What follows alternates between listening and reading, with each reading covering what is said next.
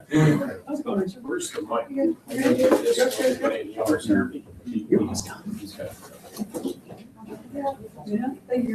Yeah, that's almost done. Right away, or is it at that stage yet?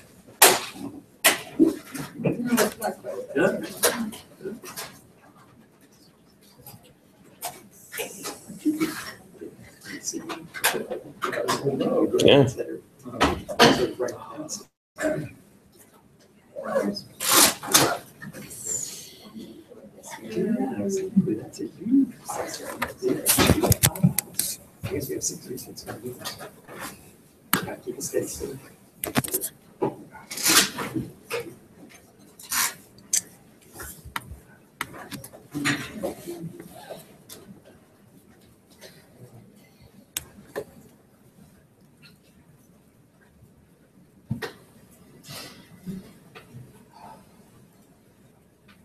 Get started when Simon gets back.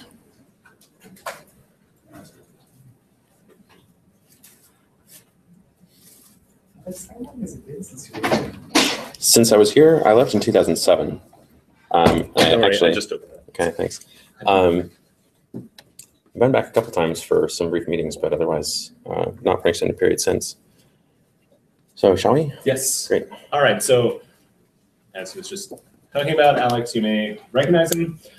Did his undergrad here, working with Shelko Ivicic on SDSS and on asteroids in SDSS. He then went up to University of Victoria to do his PhD with J.J. Cavallars on trans-Neptunian binaries.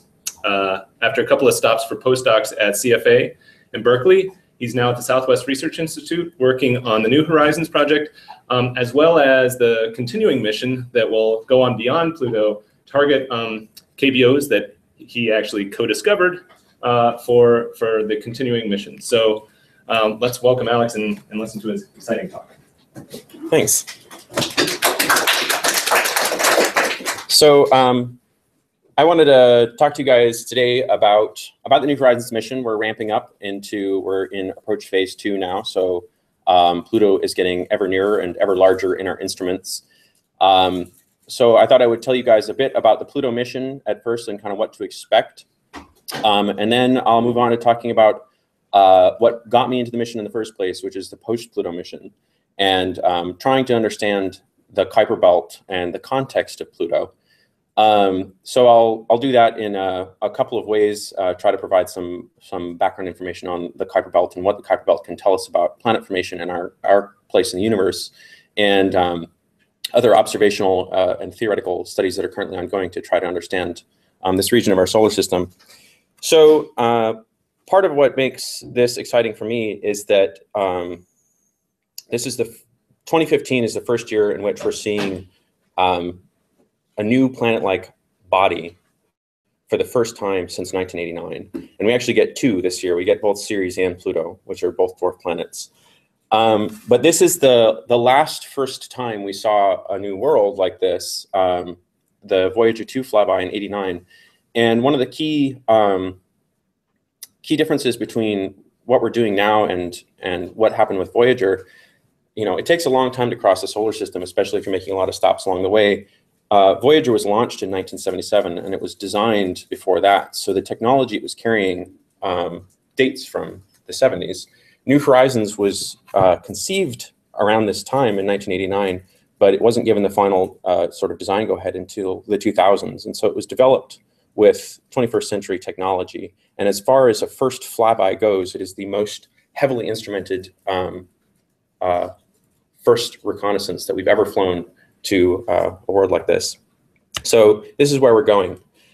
These are our best current maps of Pluto and Charon. These are a combination of a variety of data sources, including occultation information from the mutual event epoch from about 15 years ago when Charon and Pluto's orbital plane was aligned such that Charon was sweeping across the disk of Pluto and then going behind Pluto, and we could use that and the photometric information to map the surfaces. Additionally, information from marginally resolved images from HST were used to create these maps.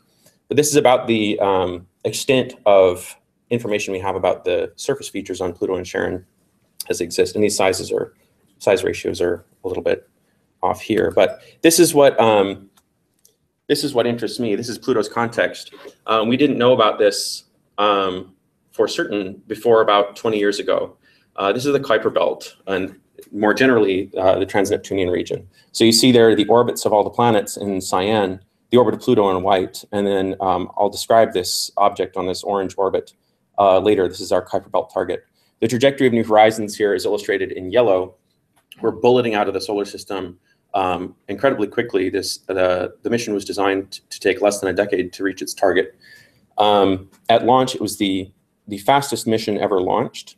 There are other spacecraft that have traveled faster in whatever frame you want to decide, but essentially to cross the solar system in that time, they designed the smallest spacecraft they could and put it on the biggest rocket anyone would sell them.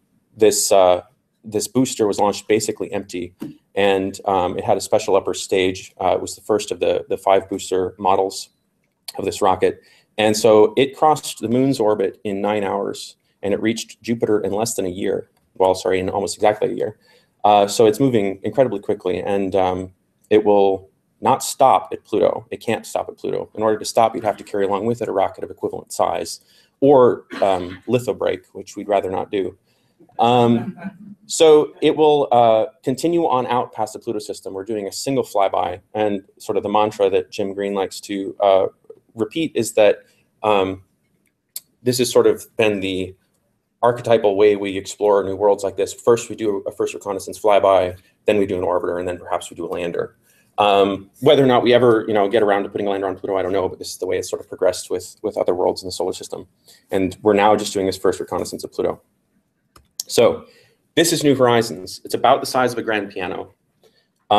It's sort of dominated by its high gain antenna, which is substantially smaller even than the Voyagers.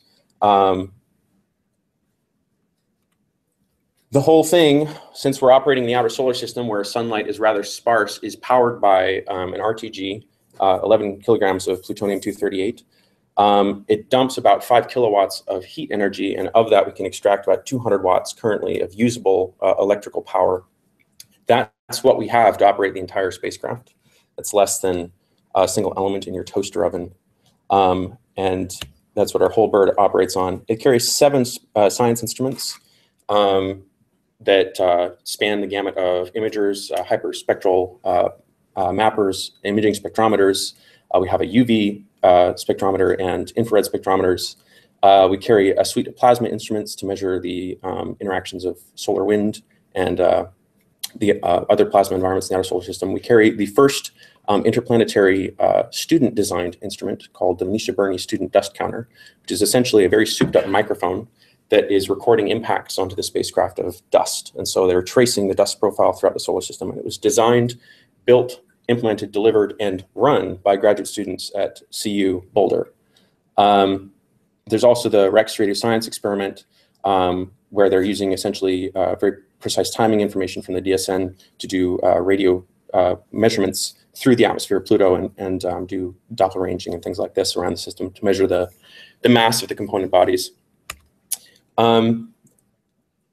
Essentially, all these instruments are running at full bore as they fly through the system, and because we're so far away and we have a very small power budget and we don't have a camera platform, we can't have that antenna pointed back at the Earth and dump the data back to us in real time.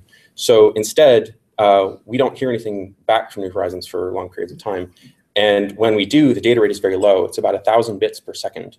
So it's like the early days of the internet if you had a bad connection at the time is sort of the speed that we get back from the outer solar system here. So what they developed the mission to do instead is rather elegantly, they have these giant solid state recorders on board. And so it will take all of this data, collate it on board, be actively running bit checks, essentially swapping it back and forth between these 2 recorders, and then slowly beam the data back to us over about 16 months. So the data return is highly prioritized. We get compressed versions of everything first, and then we get the full resolution versions later. This allows us to do some quick look on the really high, sort of high pressing, high fidelity data that we'd really like doing flybys. Some of the high resolution maps will get done right away, but then everything else is tiered, and we'll get back over the following 16 months. Like I said, this is the data link. And critically for what I would like to do with New Horizons is the remaining hydrazine fuel. New Horizons doesn't use gyros to maneuver or reaction wheels. It uses thrusters. And we don't have a camera platform. So anytime that we want to take an image or spin down to send data back, or do a maneuver, we have to burn hydrazine. We have to run these thrusters. So everything is a consumable. Given what we expect to do in the Pluto system, we'll probably have roughly 30 kilograms of fuel left after the Pluto flyby that we can use at our discretion essentially to target something more distant. That gave us about 130 meters per second of maneuvering capability on something that's going roughly 13 kilometers per second. So it's a very small tweak on that trajectory. It's a very narrow cone piercing the outer solar system. So what we wanted to do starting, the idea of this started about a decade ago, and in earnest, we began the survey about 4 years ago, looking for a more distant target in this cone that we could reach with the spacecraft. And I'll describe that later. So we launched in 2006. I was an undergrad here at the time, and I was not involved in the mission. I just watched it from afar. They crossed, like I said, the orbit of the moon in 9 hours, and they crossed the orbit of Jupiter. They actually did a Jupiter gravity assist, gave them about an extra 9,000 miles an hour, which is nice. Thank you. And did a nice calibration campaign instrument testing period where they sort of did a quick flyby survey of the Jupiter system as like a dress rehearsal for the Pluto system. We got some really lovely images. These are both images from the spacecraft. And then in 2015, we fly through the Pluto system and leave. So this is the menagerie that we're rapidly approaching. At launch, we knew of Pluto and its large moon Charon, and it wasn't until after that we started recognizing that there were other satellites in the system using deep imagery from HST and advanced techniques for suppressing the PSFs of Pluto and Charon sufficiently that you can see these very faint sources around it. The faintest ones, like Styx and Kerberos here, are of order 27th magnitude. They're incredibly, incredibly faint. And Pluto and Charon are very bright. We're looking at sort of 12 magnitudes of contrast in some bands. Yeah? Can you get some idea of the scale in this image? Pluto and Charon are separated by about 20,000 kilometers. What is that in our sector? So, you know? Oh, at this range, it's... I should actually have that off the top of my head, but I think it's about an arcsecond for the Pluto-Charon separation of order. It's not a fraction of that, and it's not multiples of that. Is that HST or AO? This is HST imagery here. We don't have any AO imagery yet that I'm aware of that gets us down to Kerberos. There might be some pre-covering images that I haven't seen, but certainly all the discovery work for these satellites was done with HST. You just need that throughput to get so faint. So, you know, we launched this system, and the whole mission was motivated purely by Pluto and Charon, but suddenly we get something much richer. We're looking at a system where, with complex multi-body interactions, the disk of these satellites is very cold. They're very coplanar, so it looks like they probably formed in some kind of a common event. You're basically looking at a circumbinary system here. You know, the barycenter of Pluto and Charon lies outside both bodies. This is a really great analog for a circumbinary planet, but not only a circumbinary planet, but a multiply resonant system in which these bodies are, it's just been demonstrated that several of the small satellites are in a complex three-body resonance, and their spin states are coupled as well. So they're chaotically tumbling, but they're influencing each other's tumbles. And we're learning this from light curves. It's an incredibly dynamically rich system. The origin of the system is still unknown. It's very difficult. I have some friends that are working on trying to come up with a scenario in which you can form the Pluto-Charon binary likely in a scenario very similar to the Earth-Moon formation event, an oblique impact between two equivalent sized bodies that generates a large disk of material from which the secondary body reaccretes. And then you're left with this large disk of material that you could potentially form these smaller satellites from. But the details of making that work are still eluding a lot of theorists. So there's a lot of work to be done here, and hopefully during the flyby we can resolve some of the questions and maybe come up with some new ones for my theorist colleagues. And that Pluto-Charon formation event is actually part of the motivation for this mission. You know, we like to do comparative planetology, where we kind of go and look at the same sort of events as they occurred in very different environments. And the Pluto-Charon binary is a wonderful analog to the Earth-Moon system. And so trying to get a look at what the end state of that system is provides a really nice pin to our understanding of the origin of our own system. I really like showing these quotes. I show them in almost all my talks when I'm talking about the Pluto-Charon system. This is just basically on the value of binary systems all across astrophysics. But in this particular example, I think it's particularly cute. When Pluto was discovered, the search for Pluto was being motivated by this idea that there was a planet perturbing the orbits of Uranus and Neptune, something unseen beyond the orbit of Neptune, this planet X. And so when they found it, they ascribed the perturbations on Uranus and Neptune to Pluto and said, given those perturbations, how massive must Pluto be? And they got this wonderfully tight constraint of 1.08 plus or minus 0.23 Earth masses. So it was a planet out there. And then over the intervening decades, the orbits of Uranus and Neptune were measured better and better, and eventually like the mass was slowly dropping. But then finally the real clincher was that Christian Harrington spotted this time variable lump showing up on the limb of Pluto, which turned out to be Charon, this large satellite.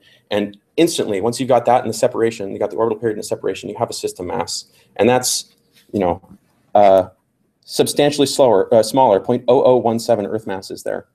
So if you want to talk about demoting Pluto from planet status, it wasn't the IAU that did it, it was Christian Harrington. So we're on approach now. These are some of our latest public release images from 2 of the onboard instrument suites. The one on the left here is our first color composite taken from the spacecraft using the Ralph imager subcomponent of, or sorry, the MVIC subcomponent of the Ralph instrument, which is our color imaging subsystem. This is a color composite I created. We have the challenge that for scientific reasons, we don't have many bands in the optical. We have a red and a blue channel. And then we have infrared channels, a broad infrared channel and a narrow CH4 ICE channel. And so those were the channels that you wanted to do some sort of characteristic measurements of the surface, but it's difficult to make a nice true color image. And so we've come up with some techniques that fold in the information from the near IR and make some assumptions about the surface properties to propagate a spectrum through those bands. And this is the product of the tools I've written for that. So as we get closer, we're going to be vetting these tools more and getting hopefully better and better true color imagery. On the right there is an image from January from our long-range imager, LORRI, my favorite instrument on board. It's a monochromatic imager, but it's a very large telescope for the spacecraft.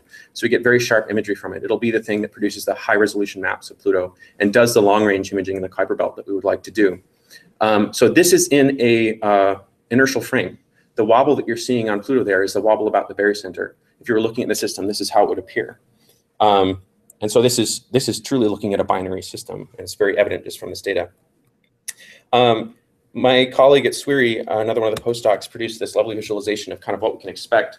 She subbed in the Earth and the Moon for the Pluto system, rescaled appropriately, and took the actual sequence of data that we'll be taking from LORRI. So the color isn't representative, but it's the resolution is, with the date down there on the right of what we can expect. So this is now about a month out from encounter, and on the right there, you're seeing the resolution on the disk of Pluto that we could expect were it a scaled version of the Earth. And it's going to be a kind of a wild final ride as we approach, because the resolution will be increasing so rapidly. So every day we'll be getting something so much better than the day before. And then in that final week before the flyby on July 14th, we'll be approaching within about 12,000 kilometers of the surface. And we'll be taking imagery like this. So if the Earth was rescaled to the size of Pluto, and this is the at the flyby distance that we're taking with the instruments that we have, we get down to about 70 meters per pixel of resolution. Yeah? Can I just comment that that's just really awesome? Yeah.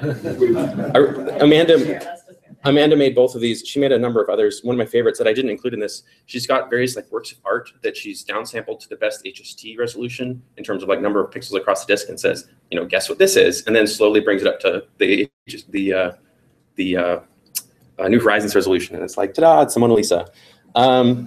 So this, I mean, you can look at, this is New York City, and you can count the piers along the island. You can count the ponds in Central Park.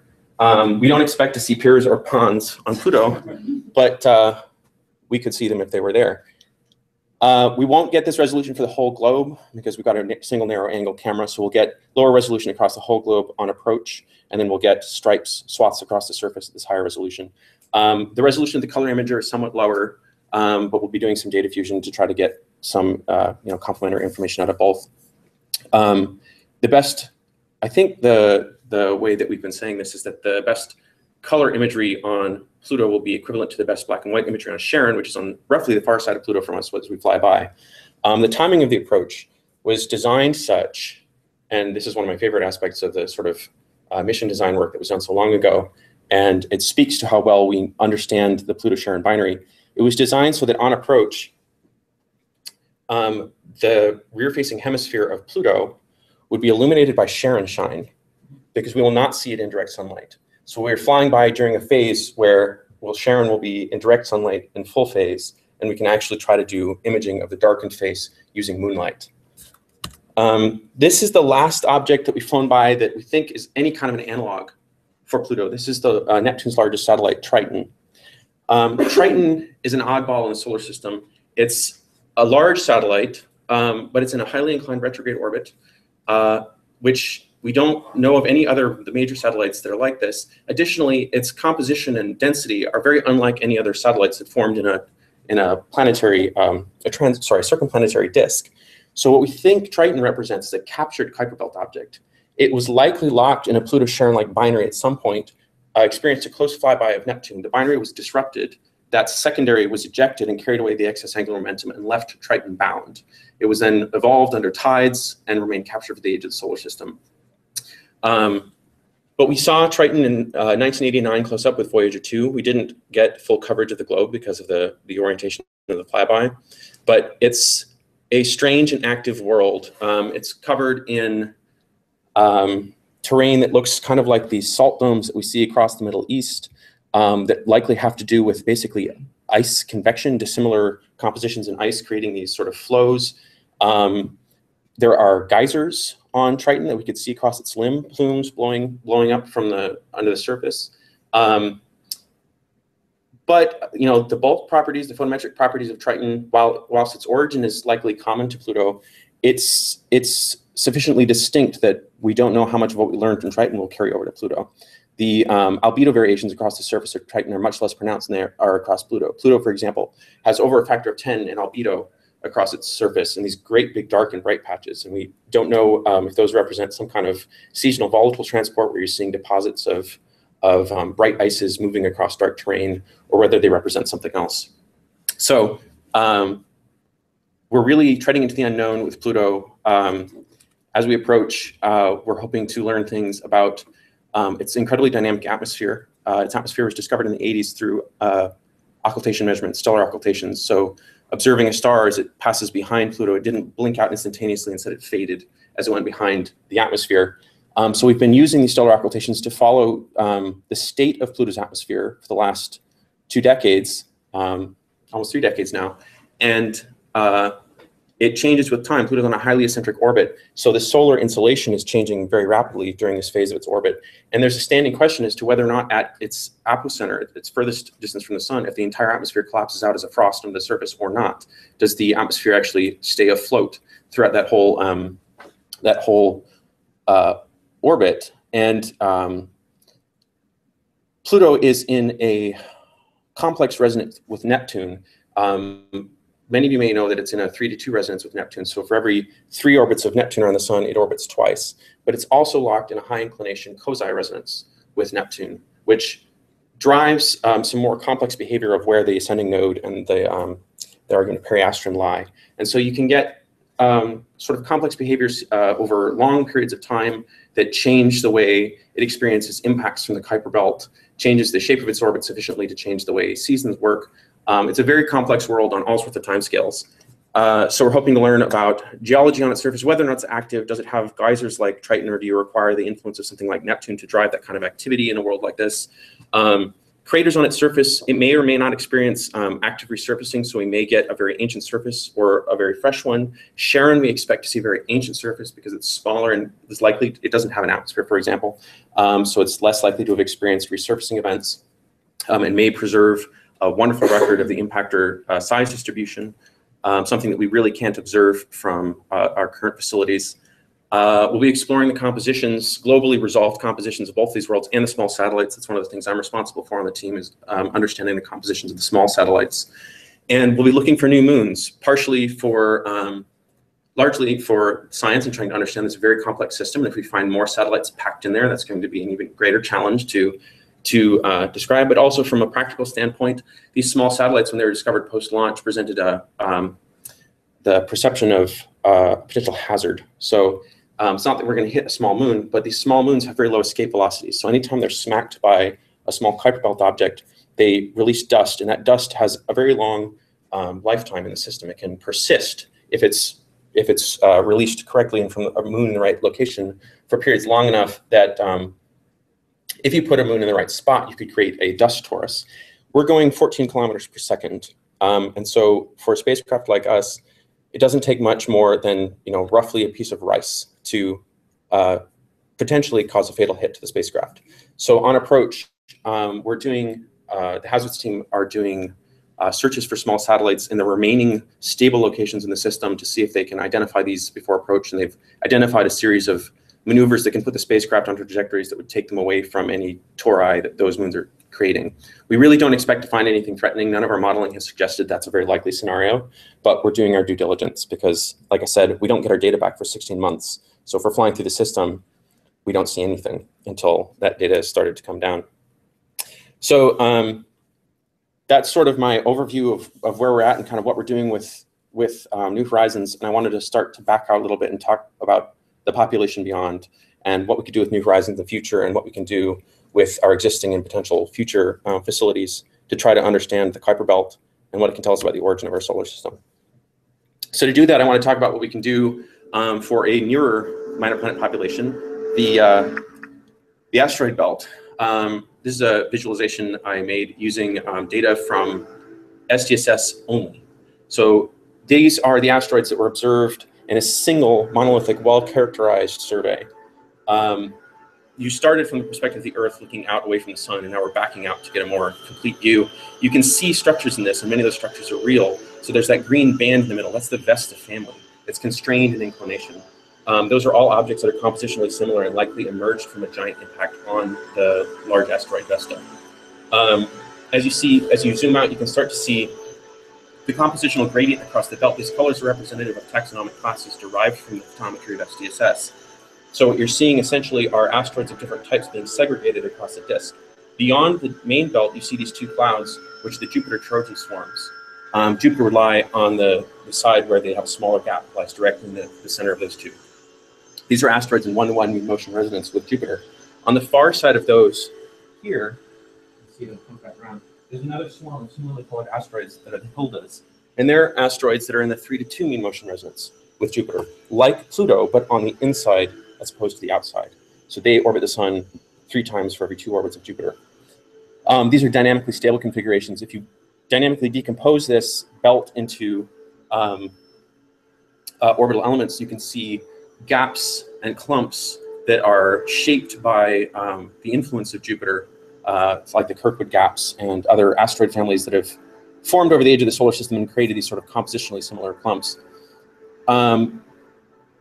This kind of homogeneous information where you've got these well-characterized large surveys, large samples that you can really bring all sorts of analytical tools to bear on, mean that you can do some really powerful cosmogonic studies of what these populations tell you about the origin of the solar system. This is work from DeMeo and Carey, where they attempted to sort of reconstruct the compositional distribution of the asteroid belt. This is showing different, this is sort of the average distance from the sun versus the mass in different compositional classes across that region. And this is really complicated plot. And I'm not going to attempt to decompose it for you guys, but there's incredible richness of information available here. And what you can do with things like this is start to assess how was material mixed across the belt primordially, what mixing occurred after the bodies formed. One of the scenarios that gets that compositional gradient in place is something called the grand tack, which is this idea that the red asteroids that you'd seen in the previous animation and the blue asteroids that you saw in the previous animation formed as 2 groups inside and outside of the primordial Jupiter. And Jupiter's primordial migration wasn't simple. It actually changed direction. And so this is the grand tack. And that process sculpts the shape of the asteroid belt, and it also introduces material from outside Jupiter in such a way as to produce the kind of distribution that we see. So you can kind of untangle these large-scale variations in what happened very early on in our solar system when you have this kind of a data set. The Kuiper Belt isn't there yet. We've known about it for about 20 years, but to date, we know of about 1,600 objects. That animation from a single survey had over 100,000 asteroids in it. So this sort of statistical power in the Kuiper Belt is just not as strong yet. And so one of the things that we would like to do is move to larger surveys where we have larger samples that are better characterizable. This is the history of discoveries in the Kuiper Belt. Down here, I have the year of discovery showing, and I'm revealing these as we turn them up in surveys. the size is represented with their absolute magnitude, so the large objects are brighter. We know Pluto since the 1930s, but it's only been in the last couple decades that we've recognized this population that it exists within. And you can see all sorts of structures in here, very few of which are real. So that gap around Pluto, I'll talk about later, that's because of the galactic plane. It's very hard to find these faint objects as they cross the galactic plane, and they move so slowly, they take decades. So if you're cutting off that swath of the sky, you're losing that population for decades until they propagate around, whereas the asteroid belt propagates so quickly that basically if you miss the galactic plane 1 year, 2 years later, it's out of the plane. So because I'm a good astronomer, I figured I'd do a couple plots and then do poorly motivated power law fits to them. This is the number of known trans-Neptunian objects cumulatively as a function of time versus the number of exoplanets. 2014 was the first year in which the number of known exoplanets exceeded the number of TNOs. So you can see that the behavior here is very different. So what this looks like to me, and these are two power law fits, I think they fit quite wonderfully. This is the same rolling power law form function form that we use to model the size distribution of TNOs. And in fact, the slopes are consistent with certain size regimes. So I don't know if that's a coincidence or what, but it looks like we gave up. In sort of the mid-2000s, the discovery rate sort of paused, plateaued, and we sort of stopped increasing these, whereas we haven't hit any kind of plateau with exoplanets yet. It's just running on, and the rate of discovery per year is ever increasing. I'm sure we'll hit a plateau as we'll see the effect of the prime Kepler mission ending and K2 kicking in, but then eventually there'll be something like TESS and these other missions that come in and start picking up the pace again. So what are we going to do about TNOs? If you follow this trend, by 2022 we'll be discovering no more TNOs ever, and so that's it. And it's not that the population is running out. We've discovered 1,600 in size regime that we're comfortable sampling. There are tens of thousands of objects in that size regime. So how can we do this? LSST is an obvious champion of this cause, but in the near term, we have a few things we can do. One of the other distinctions between the TNOs and the asteroids that we'd like to get around is that we don't have that wonderful compositional data set that we have from like SDSS and other large surveys like that, where we can do sort of photometric classification. This is a single frame from that animation before, where I have colored the points with approximately representative colors of the photometry that we have for them and left them white if they don't have any. We just don't have good photometry for a large sample of these yet. So we can't do those sort of sophisticated breakdowns of compositional class versus orbital class. And one of the efforts that we've started recently, Lynn here is involved in it. I think there might be a few other people in the department that are involved to one degree or another. Is called OSIS. It's the Outer Solar System Origins Survey. And this is a CFHT large program that began a couple of years ago to try to ameliorate this issue to a degree. So it's the highest priority long program on CFHT. It means it executes first. CFHT is a queue executed system. So when we get the conditions that we want, it's our data that's being collected. It's 560 hours divided over 8 semesters. Shortly thereafter, a group led by Wes Frazier proposed to Gemini for a large and long program to follow up a flux limited sample of the OSIS discoveries with very high signal to noise multiband photometry, so that we could start to do a well-characterized study of the broad spectral spectrophotometric properties of the Kuiper Belt. It ended up becoming the highest ranked large program on Gemini North, so we get the same kind of treatment. And the data that we've been getting has been absolutely spectacular. The overall goals of the survey, when we proposed it, is roughly to discover about 1,000 new TNOs. So not quite doubling the known sample, but from a single well-calibrated survey. A lot of those TNOs were discovered by programs that weren't incredibly well designed to be calibratable. Some, like CFEPS, discovered several hundred and are very well calibrated surveys, but numbers were discovered in things where it was very difficult to constrain the sensitivity of the survey, the bands that they operated in, the conditions they operated under. So here we're going to have this same sort of monolithic capability to go back and look at the sample and treat the sample with the care that it deserves. Colossus will give us a sample of about 140 very high signal to noise colors drawn from this very well characterized sample. So we know of more TNOs with colors than this, but they're not drawn from such a well characterized sample. So the statistical inference that we can draw from that is stronger than anything we've been able to do before. On OSIS, I lead the binaries team. One of the unique properties of the Kuiper Belt is that it has a very high rate of binary systems. And the binaries in the Kuiper Belt are unique in the solar system. They're very widely separated. Their angular momentum, specific angular momentum, is far too high to be generated through things like collisions or fission of two bodies. They have to be formed either through a primordial process or dynamical capture. Some of the ones that we've found occupy up to 20% of their Hill radius. They are incredibly widely separated, very, very tenuously linked, but stable, except in the presence of, say, collisions. Yep. Can I ask how do we know that? Like, I mean, I don't have any idea how we figured out there are that many binaries. So HST, there have been a number of very successful snapshot programs to just target hundreds of TNOs, and it doesn't take much to find them because they're equal mass. So these systems are almost always very close to equal mass. That's the other thing that makes them unique. So you don't actually have to observe very long to find the secondary. So a quick snapshot with HST on one of these, and you. Okay, so they just snapshots one they know about, and then they see if it's binary. Yeah, exactly. So it's a very straightforward observational problem, and because they tend to be so widely separated, they're very easy to see in HST. There's a sample of these that have been discovered from the ground because they're so widely separated. 2001 QW322 was discovered in 2001. At the time, it was separated by 4 arc seconds. The objects are less than 100 kilometers across each, and they're separated by over 100,000 kilometers. They are incredibly tenuously linked. How many are known? Binaries, all told, it's somewhere around 80 right now. The rate of binary occurrence depends on the subpopulation in the Kuiper Belt. So the Kuiper Belt is very dynamically diverse. There are resonant populations like Pluto that are linked to Neptune's orbit one way or another. There are the classical Kuiper Belts that have 2 components. So there's the cold classical Kuiper Belt and the hot classical Kuiper Belt. These are non-resonant objects that sort of sit in the what Kuiper and Edgeworth and others were thinking of as this disk beyond Neptune. The cold classicals in particular, they're in these very low excitation orbits in a very thin disk between about 42 and 47 AU.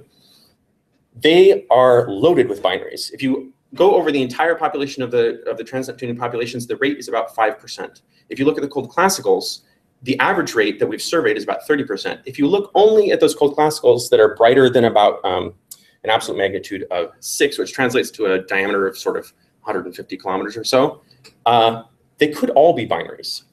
So our current measurement is 75% plus or minus 25% on those. But there's a fraction of those that when you observe in a single snapshot where the secondary will be aligned with the primary. And given that sampling effect, we actually can't rule out that every single cold classical Kuiper Belt object larger than that size is a binary system. So coming up with a formation mechanism that can produce binaries that efficiently is a bit of a challenge. These are a couple of the ones that I studied in my PhD. These are very widely separated, roughly an arc circle in the sky. So these we were able to do from the ground using an observing technique at Gemini we called pot shot observing, where essentially we request very short duration visits and utilize that queue mode where basically we get ourselves ranked very highly in the queue, and the second that the observing conditions get absurdly good, they stop doing whatever they were doing, they go take our short observations, then they go back and do whatever they needed. So we could get 0.3 arc second seeing reasonably reliably doing this. We can't do it for long periods of time, but these are relatively bright targets, so it's relatively easy to do. So with that, we were able to characterize the orbits of these systems, 7 of them, which were the most widely separated ones known. It takes a long time. That system, 2001 QW322, has a mutual orbital period, so the period of rotation about each other, of 16 years. These 2 are more like 5 to 6 years apiece. So to see a complete orbital period, it's typically longer than a PhD. I know of one PhD that was 17 years long, so technically he could have done it in that duration, but not mine. So one of the things that you can do with these, because they're so tenuously linked, you can look at the violence that could have been done to them in the past. Basically, if they were ever subjected to impacts or perturbations from close tidal flybys or whatever, they would have been stripped. And you can do this fully self-consistently, where you look at the whole population, even including the tighter ones, and saying, okay, maybe the broadly separated ones that we're seeing were primordially tight ones that were widened. And so we did that in 2010. And the hypothesis we were testing was this idea that this bizarre structure of the cold classical Kuiper Belt, which at the distances it is from the sun, is very difficult to form in situ, given classical accretion models. So one of the solutions was just form those bodies closer to the sun where there was more material and then push them out somehow. And there was a mechanism that was posited in 2008 that could maybe do this. And this mechanism was that you started with this disk that was close to the sun. Uranus and Neptune were in a much tighter configuration in the past. They experienced planet-planet scattering, moved outward, landed in this disk of material, threw the material out. Neptune circularizes and locks some of these things in this low inclination configuration. There's a number of simulations that show you can do a reasonably okay job of reproducing some of the broad properties of the Kuiper Belt doing this. But every one of those objects that gets punted out there has to have a number of close interactions with Neptune. And if you actually run the binary systems that we see by Neptune, they are stripped very efficiently. So we can't subject them to this sort of a violent injection process. And really the only thing we can see is either they formed in situ or very nearly in situ. They might have been shuffled by like resonant sweeping, but they can't have had this sort of a violent interaction with Neptune. These are 6 of the 7 systems just showing what these orbits look like. This is simulated in 0.35 arcsecond seeing, which was sort of some of the better stuff that we got from Gemini. This is in the Earth observer's frame. So these wiggles that you're seeing are parallax. So the parallax period is in Earth here, and that gives you an idea sort of for the duration that we had to monitor these things. Circles are drawn where we got data. You might notice that a few of these look kind of odd. And they are. So the one in the top right there is the most widely separated binary minor planet known. It occupies over 20% of its hill sphere separation, has this incredibly long mutual orbital period. Below that one, I have our internal catalog names, unfortunately. I should update those with the NPC catalog names. But it's the most eccentric binary minor planet known. It has an eccentricity of 0.9. So if you were to stand on the surface of the primary and look up at the secondary over the course of a mutual orbital period, you'd see the secondary start off about 1/5 the size of the full moon. And then 2 years later, it would appear 5 times the size of the full moon on the sky, and then it would shrink back down because of the degree of the eccentricity of the orbit. And then up here in the left is, I think, a very interesting system, 2000 CF105. It is the lowest mass TNO with a measured mass.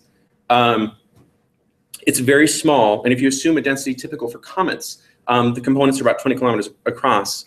So if you want to posit a primordial mechanism for forming these systems, something that doesn't rely upon the presence of other bodies, but is in fact intrinsic to the process that formed these unique systems, you have to be able to form systems as small as that. And that's important. A lot of the mechanisms that have been posited to form TNOs rapidly and in situ are these turbulent concentration mechanisms where you start with a disk full of small aerodynamically active particles, sort of centimeter scale particles.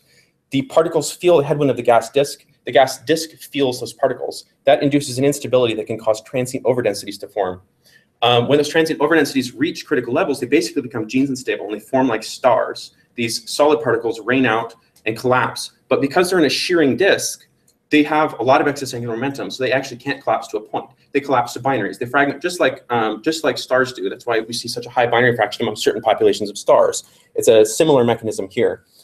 So if you do that, the current models suggest that instead of forming a nice distribution of sizes, you form a modal size. You get this peaky size distribution.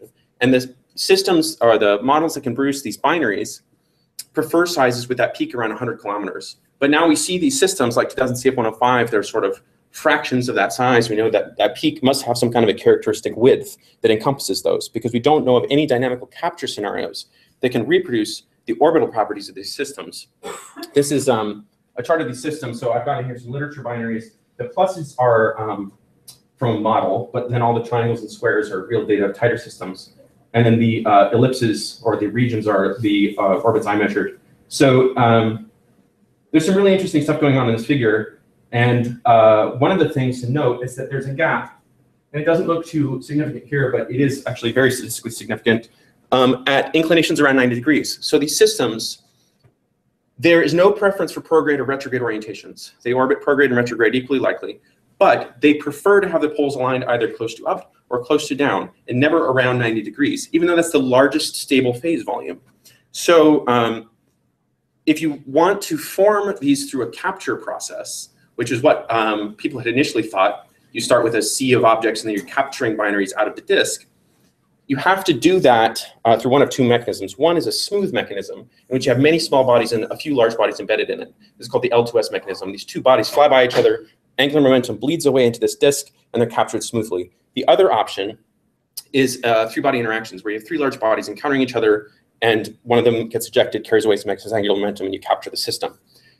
If you go with the smooth capture scenario, every system you form will be retrograde.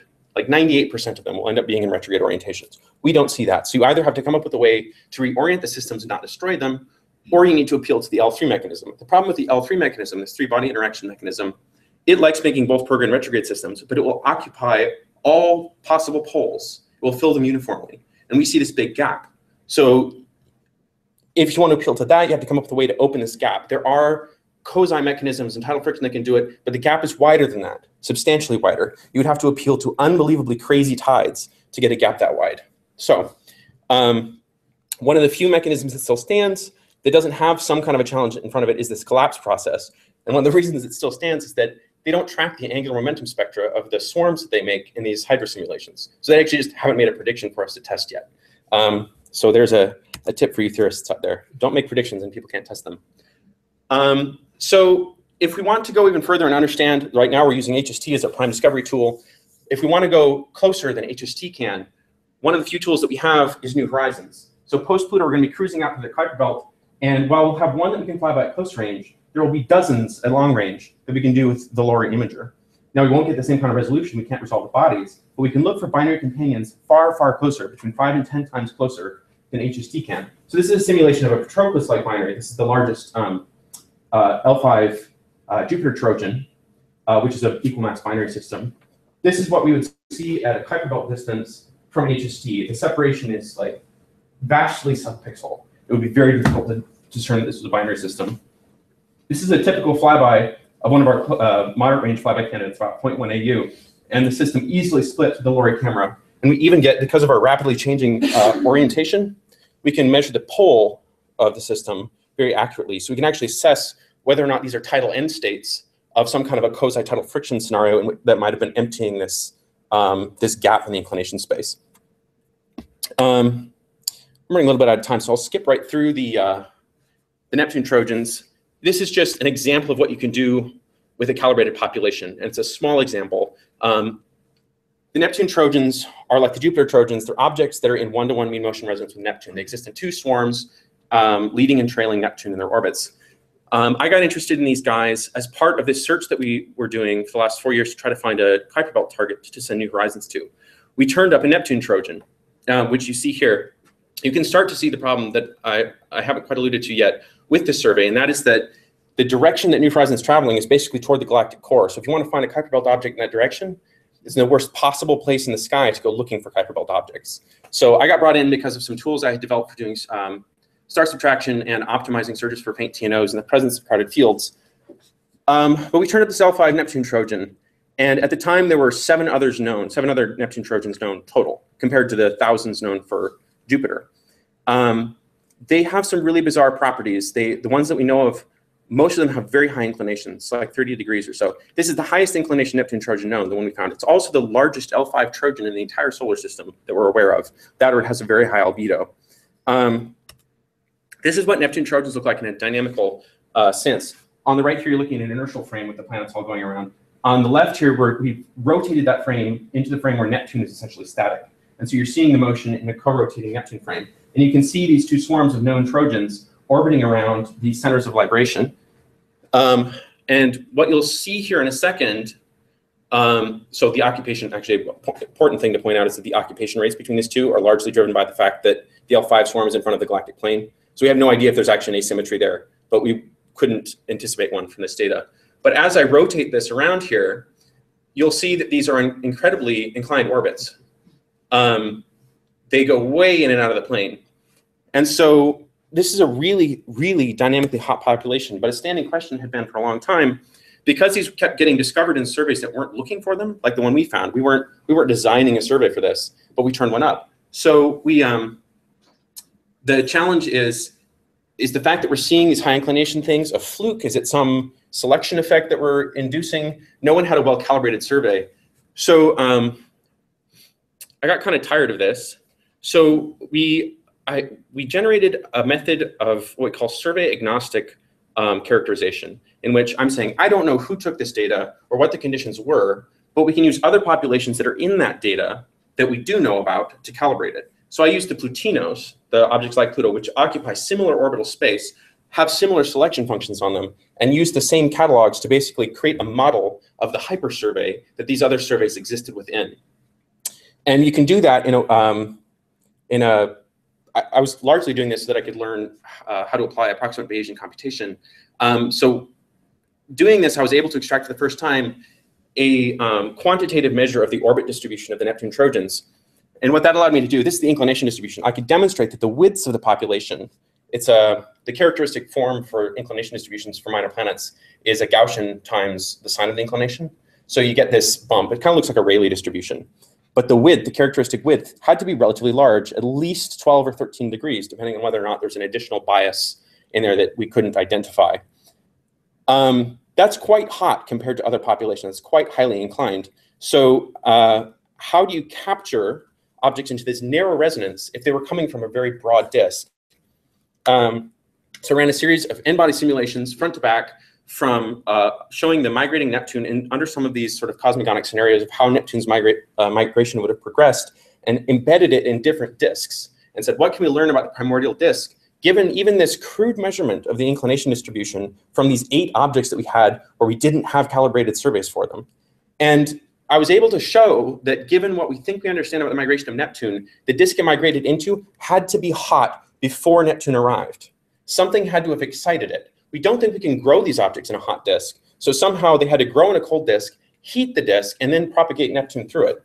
So one of the ways you could do this is by having a 5th giant planet that was lost early on. It shot out through the disk and was lost, or still embedded further out. We just haven't detected it yet. There are other reasons why having a 5th giant makes some things easier in the solar system.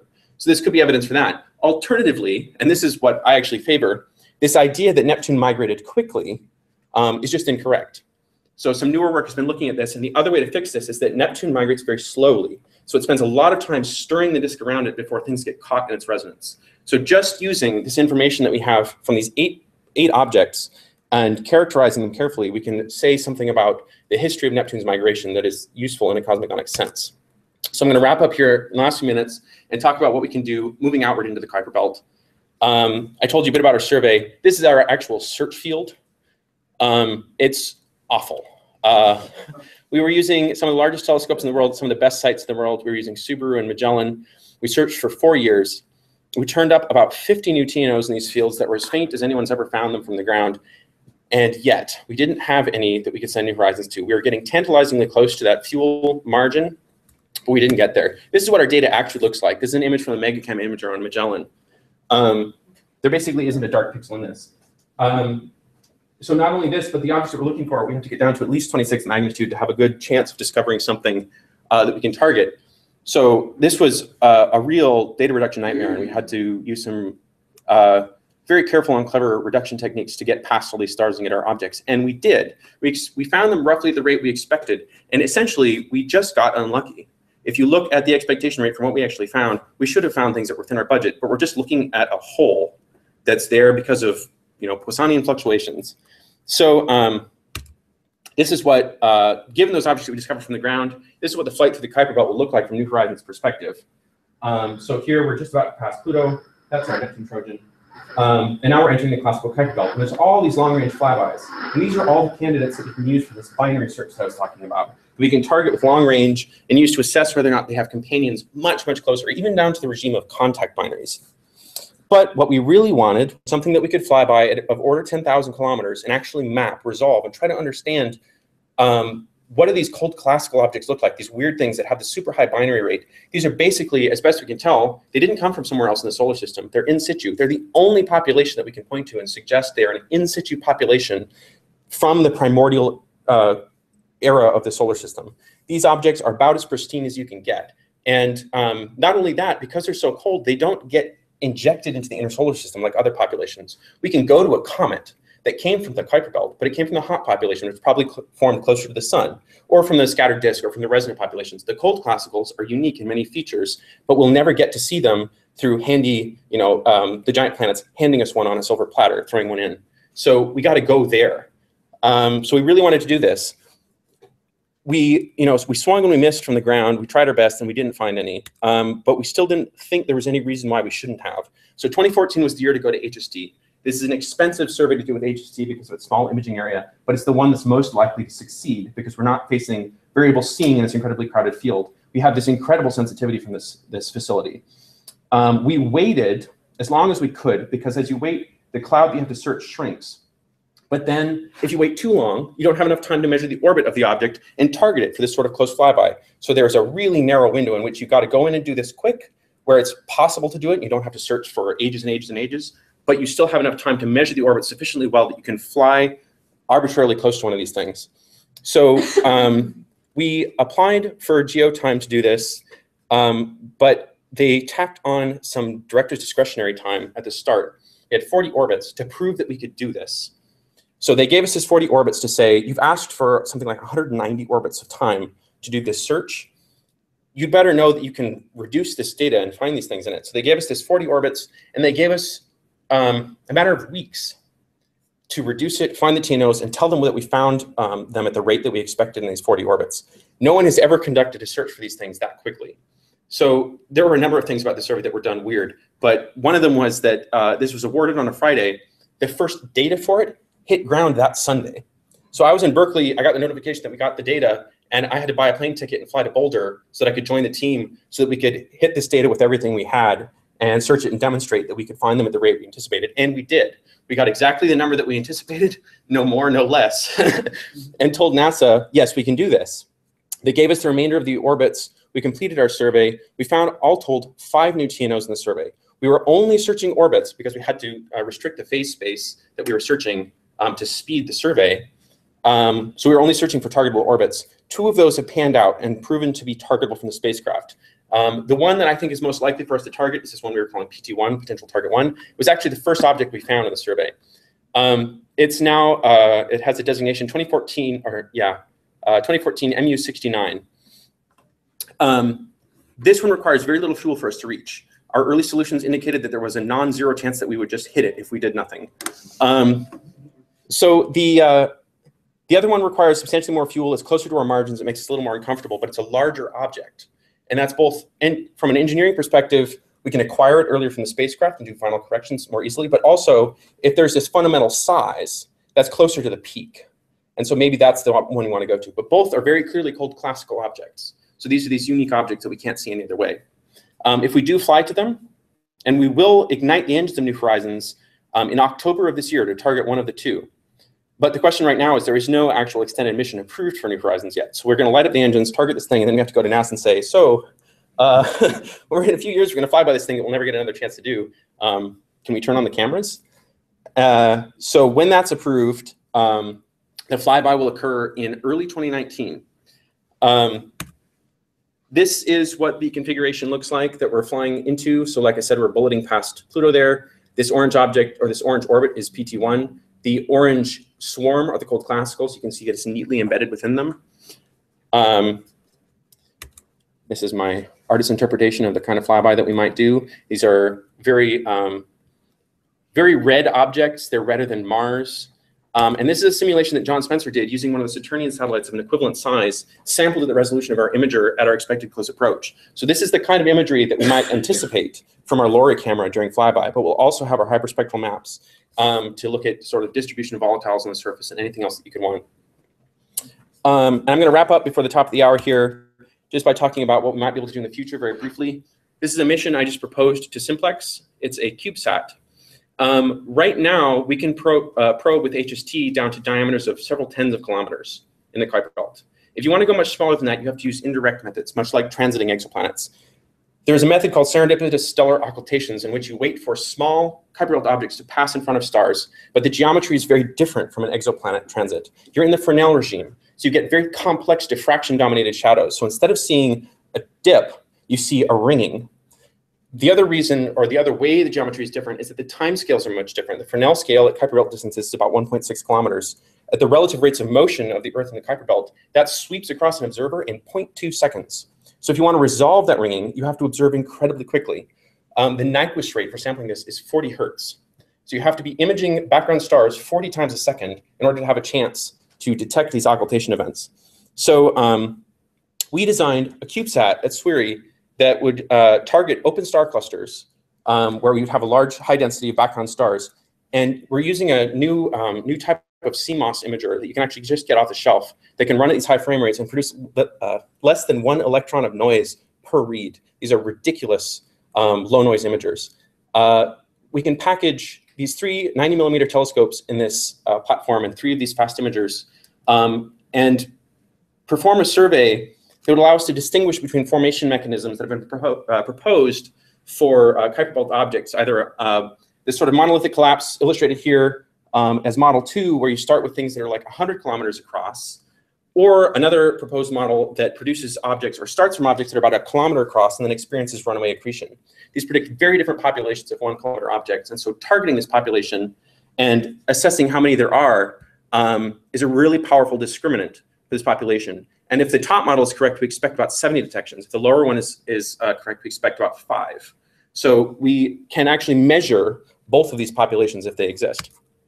This is a quick illustration of just the geometry here, but I'm going to skip on just to show you guys a little bit of, I'm very proud of this. We just finished this little spacecraft and I think it's quite cute. The enabling technologies are these very small, compact athermal telescopes that we're having designed for signal dynamics. And then these very low noise, off the shelf CMOS imagers that allow us to image at incredibly high frame rates without adding any extra noise. And overall, the spacecraft is about the size of a shoebox.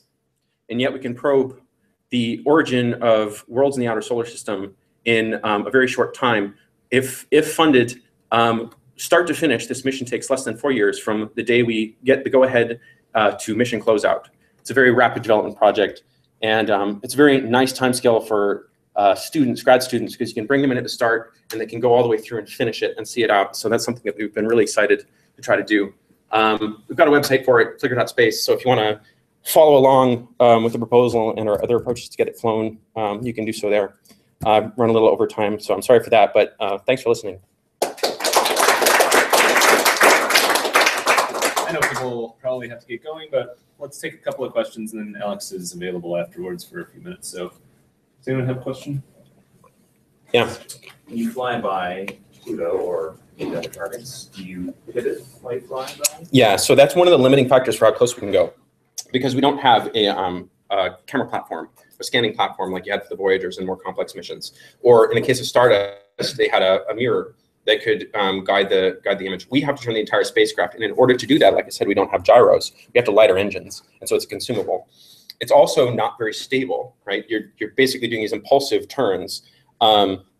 So that limits basically the maximum rate at which we could approach. We could, in principle, skim right over the surface with no ill effect. We'll punch right through Pluto's atmosphere. It wouldn't do a thing. But we wouldn't get any good data. Alan Stern, the PI of the mission, likes to describe it as like flying a fighter jet past a barn and trying to take a picture of it. Like it's very difficult if you're really close. He's flown in fighter jets, so I think he might have a better idea of like how that actually would go. I don't think that's very intuitive for most of us. Do we have any other questions? Yeah. I thought there was a survey at Palomar with the Chimera camera To do the trans-Neptunian the occultations. Yeah, so there have been a number of attempts from the ground. The challenge from the ground, there's a number of insidious noise sources. So things like bats or birds flying in front of the telescope can produce occultation signals that mimic these. Additionally, and the real killer for this is scintillation. Scintillation can produce noise signatures that look just like this. So you have to use clever techniques like having arrays of telescopes on the ground that are targeting the same stars that are separated by enough that they're not in like the same patch of sky, so you're not looking at the same atmosphere, but they're not so separated that you're in a different part of the shadow of this object that's a couple hundred meters across. So unfortunately, those two scales make it very difficult to do this correctly from the ground. There's still attempts, and they could go after effectively from the ground more distant populations. The Fresnel scale increases with distance, and the rate at which you have to sample goes down because the rate that you're moving underneath the shadow, well, you can go off opposition to get different projected rates. But the so they can go after like Oort cloud objects without too much ill effect. But from the ground, no one's ever done a convincing. We have 5 million star hours collected on the ground of astronomy or photometry looking for these, and we have about 30,000 star hours, from space looking for them. We've seen 2 potential occultations from space. They're low signal to noise, and people can test whether or not they're real. But no one's ever seen one from the ground that's convincing, despite that huge asymmetry in the amount of time that's been spent on it. So space is really the ideal platform.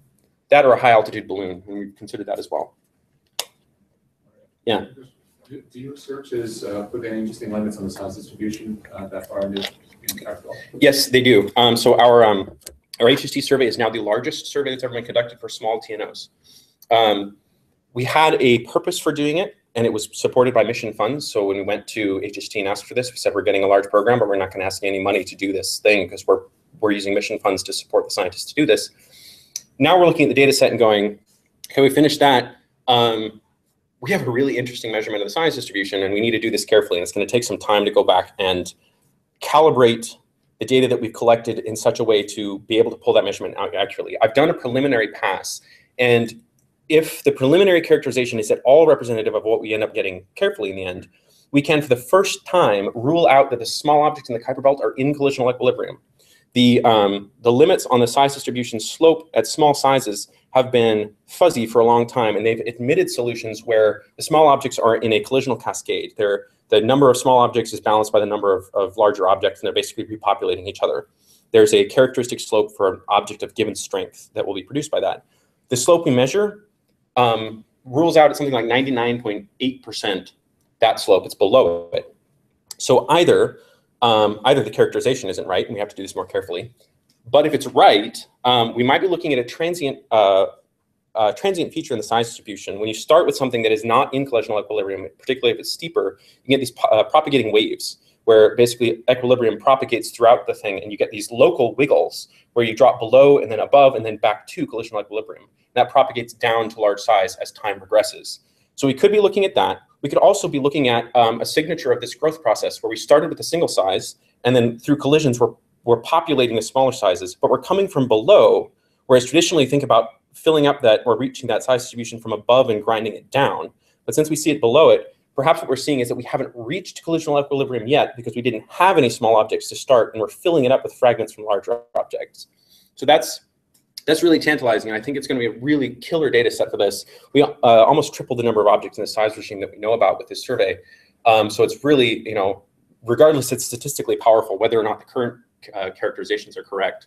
And I hope to finish that in the next couple months. So we'll take one more question if we have one, and we're going to go to lunch. So if anyone wants to walk with us and go get a sandwich, you can do so. Do we have one more question?